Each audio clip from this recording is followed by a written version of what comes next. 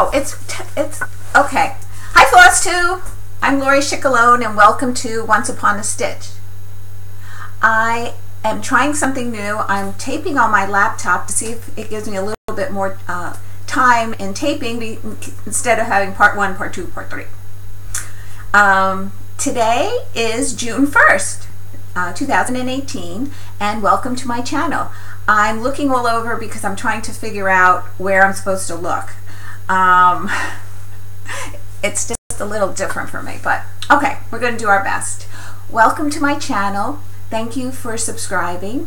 Thank you for leaving comments. I enjoy answering them. Sometimes I don't see them right away because some comments I get a message on my phone that says so-and-so commented, and when I go in to respond, I see I might have another 2 or 3 there.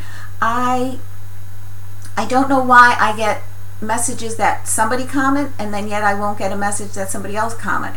So if I haven't responded to you, I'm sorry. I didn't get a beep that there was something there. It's now that I'm making more videos, it's a lot to go back all the way back. But if I do get a beep, I always check to see if there's any others that I might have missed.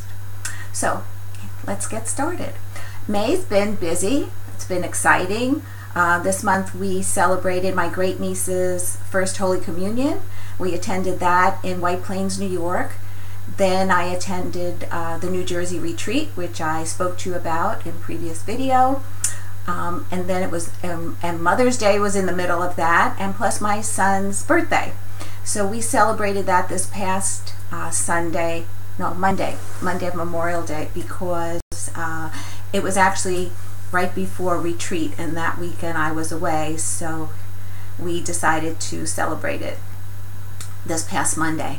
And we invited his wife, Rebecca's parents, to join us, as well as my son and his girlfriend, Amy. Okay, let's get to it. Here's my new logo, Once Upon a Stitch by Lori S. A friend made it for me. Her name is Toporek.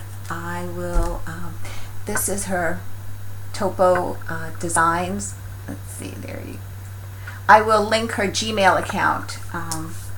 I don't know if she has any other way of getting in touch with her. She does. I tell her what I wanted, and she basically sent me a couple of pictures to look at with different fonts, and I chose the one that I wanted.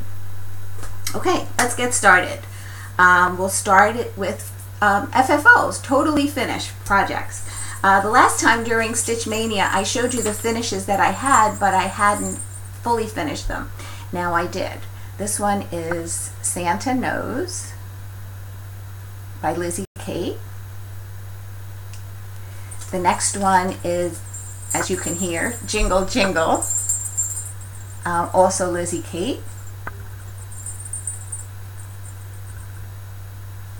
It's a cloudy day here, so I have my overlight light on, as well as my OT light, because if I shut the OT light, the window light from the back makes this too dark.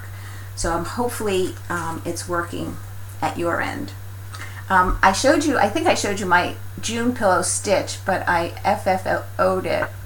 I couldn't find a tiny dragonfly that came with the original pillow because I made that one for my daughter-in-law. But I found, if you look real close, it's a little bird cut out in a button or charm. I found that at AC Moore. I know some places don't have AC Moore, but it's very similar to Michael's. Sometimes I can't find something in Hobby Lobby, Joann's, Michael's, so I go to AC Moore. And in one of those stores, I usually luck out. And then this is my July pillow that I finished. Gave her hers, and this one is mine, Lizzie Kate. Yeah. Okay. Then I finished my last cottage, Country Cottage, June Cottage. And those are a lot of strawberries, and there were a few ladybugs. The ladybugs, let's see, flying up here by June, and then one is on, oops, this way, on this little bush right there. So I found some ladybug ribbon and fabric at Joann's, and I decided to finish that. So today I will go hang it. Here's the sleeve that I make, and I'll go hang it on little stand that I have downstairs that I have all my monthly display. Okay, then I had two finishes. One was the Lizzie Kate Buzzy string.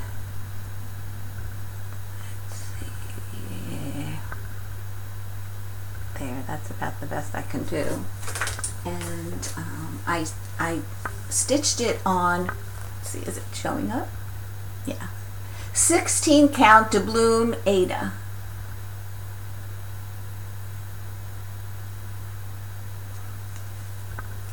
And then the second finish I had was a Country Cottage, Bless Our Home. Oops.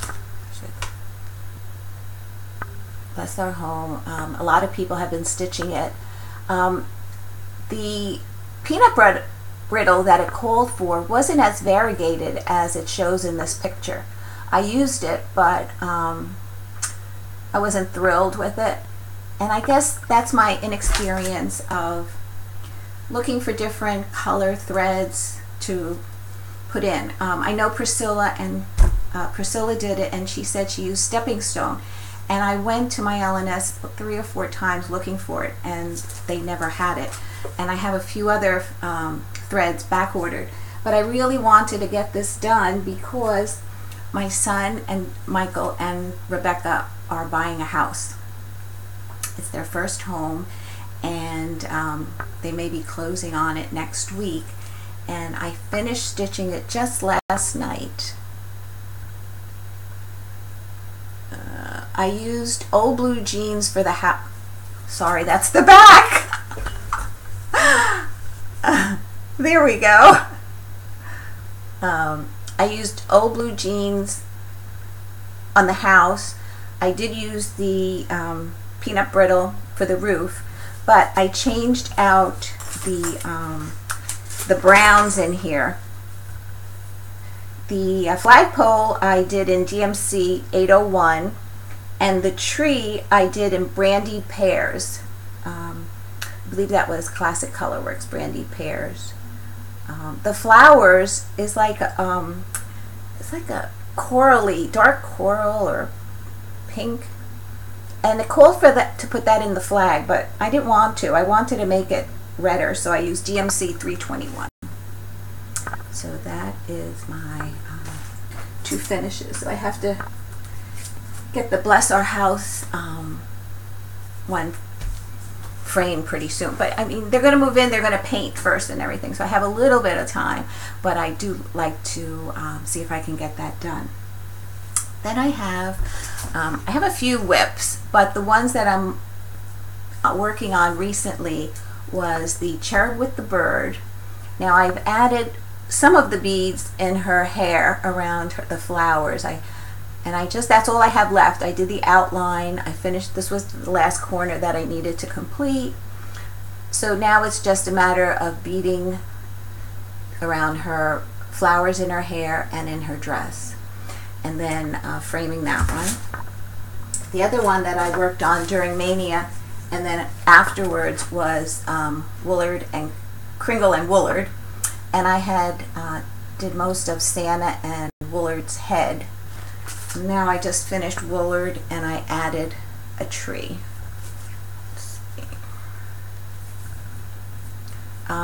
It called for shabby sheep for the hat, the white in the hat and the white on the bottom here, and it's on back order. I haven't gotten it, so I'm kind of like putting it on hold temporarily until the threads come in. There was another one, oh, cinnamon toast for his face, and like I said, I'm not experienced enough to say, well, that cinnamon toast is very similar to this, because I have no idea, and I don't want to make a mistake in a color of the face of too light, and then having to pull it out. So they're ordered, it's a matter of coming in. And the other one that I've worked on and I have to put away for a while is the Sampler House by Plymouth Sampler by Brenda Keys. And the reason I have to is because I have the Heritage Sampler that I haven't touched in a while. So here's how far I've gotten in Plymouth Sampler. I love the colors in this one. Oh, love it. But I guess I have to put it aside for a while. I have my notes here because I really don't want to forget anything. Alrighty, moving along to some of the purchases that I've made. During retreat, I purchased Shakespeare's Peddler, Jenny Bean and Friends. I saw this in the shop and they had it stitched up, and of course, like they say, the picture doesn't do it justice. It was gorgeous. So Jimmy dyed some fabric for me for this piece, and I have all but I think 2 threads. So that's on the back burner, but not too far back. Then I bought from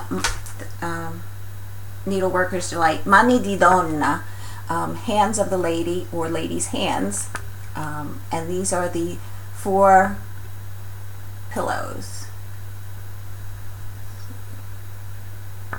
What really got me excited was the winter one of the cardinal, and they had the samples there as well, so I really thought they were beautiful. So I'll be working on that. Then I bought a Lila's Studio. I have the spring of this. This was one of the spring patterns that I had bought as a possibility of doing the smalls exchange for the retreat. I ended up picking a Lizzie Kate because I was afraid this might be too big, because I don't work on small count fabrics.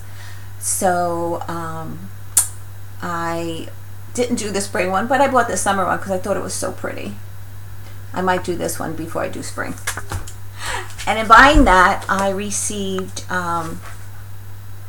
Dinah's Garden Strawberry from Lila Studios. They didn't like the way it printed, so they were giving the pattern, can't show you the pattern, but they were giving this with a purchase of theirs. Sorry.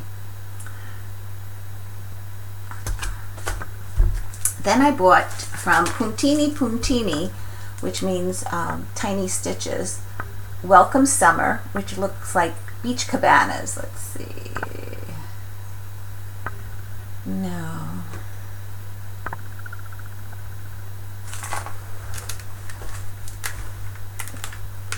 Is that better? Maybe not. And it comes with buttons. Let's see, there are the buttons. It has a birdhouse, a shell, and Welcome Summer. And then I also bought Welcome Spring, Little Spring Cottage. And the buttons are, a bunny. It's a bunny, that tiny one. I don't know if it could focus on this one. The tiny bunny, birdhouse, and Welcome Spring. Oh, did I say summer?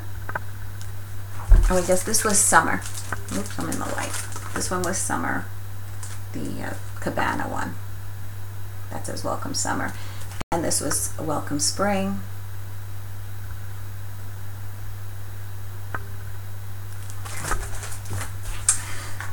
Those were my purchases. And then at retreat, these were some of the patterns that I was able to pick up from the free table. One was a Lizzie Kate. Why, yes, I can drive a stick. And the funny part about this is, from when we were dating, my husband drove a stick, and I tried learning, but I was of the type that when I'm learning something, I get nervous and I laugh. So he's trying to teach me, I'm laughing, he's getting angry, and I'm laughing more. So, needless to say, I did not learn how to drive a stick. And I don't think I would enjoy it. I honestly don't. I like the idea of just holding the wheel, pushing the pedal, and going, rather than worrying about shifting. Can't do it. Plus, I refuse to do it. But I can drive one of these sticks. So, the other one was Whine a Bit, You'll Feel Better. I saw this done at Needleworker's Delight. Somebody had stitched this up and framed it. And on the frame, it was really awesome. He had sliced the corks from wine bottles. all different types of wine bottles. Some might have had band names on it, depending if they had a special wine at a certain time. Anyway, he had these wine corks. He sliced them and he glued them all the way around the frame. And I thought that was so ingenious. And my husband loves wine, so I thought I'd pick that one up. This is a Ben Creek Summer Row. That's really cute. Sand castles and the seagull, flags, crab, and a sand castle. And then I found this one. I love this one. Prairie Schooler, July. I think Pam just showed this one recently done. And I came upstairs and I looked through what I had picked up on the table, and it's the same one. So I love it. And then the last one I'll show you now is Doodle Doo. I thought this is so cute. A rooster, I guess. And it says Doodle Doo. Really cute. I thought that would be nice in the kitchen.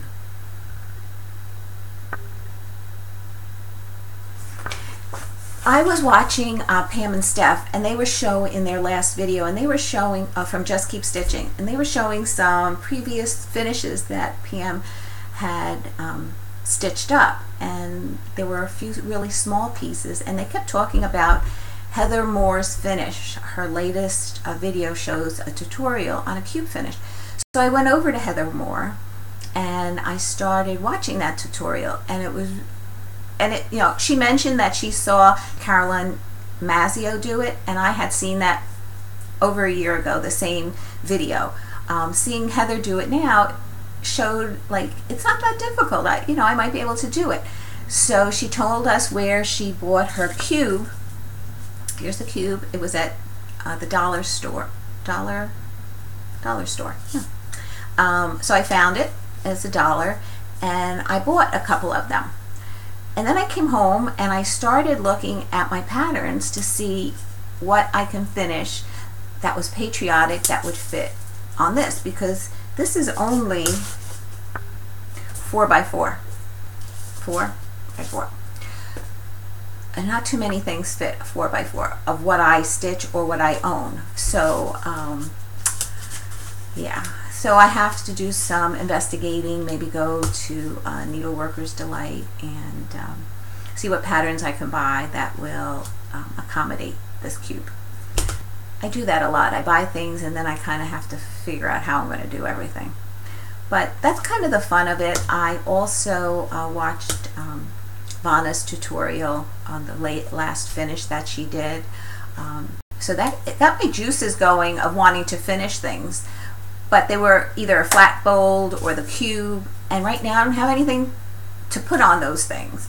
So now I have to figure out where I'm going to go now that I finished those two.